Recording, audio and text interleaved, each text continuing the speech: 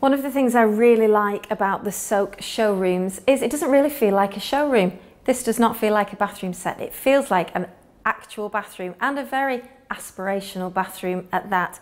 Who doesn't dream about a roll top bath? But this is the modern equivalent. So it's made of acrylic, it's nice and light, very modern, very practical, and very affordable as well.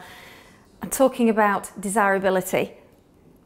This sort of tap, I mean, it's just amazing, isn't it? I really, really like that. I think they've gone to a lot of effort to make this feel like a room.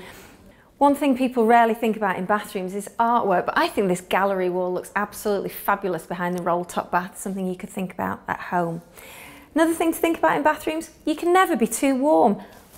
They've gone for a huge radiator here. I think this is Earl Grey. So again, tapping into that very on-trend earthy pastels feel and going for, instead of a chrome or a silver radiator, a powder-coated grey texture, which again, talking about colour, in a classic period bathroom or a bathroom that's trying to kind of emulate that heritage feel, painted furniture is fantastic. And modern painted furniture actually is powder-coated, which means it's really durable in a bathroom. This one's called Marine Mist, and I quite like this. Look at this, soft closers. Soft closers, the height of luxury in a bathroom.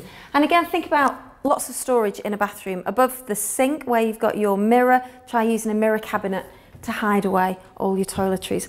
All in all, it's a very well thought out bathroom. I could definitely have this at home.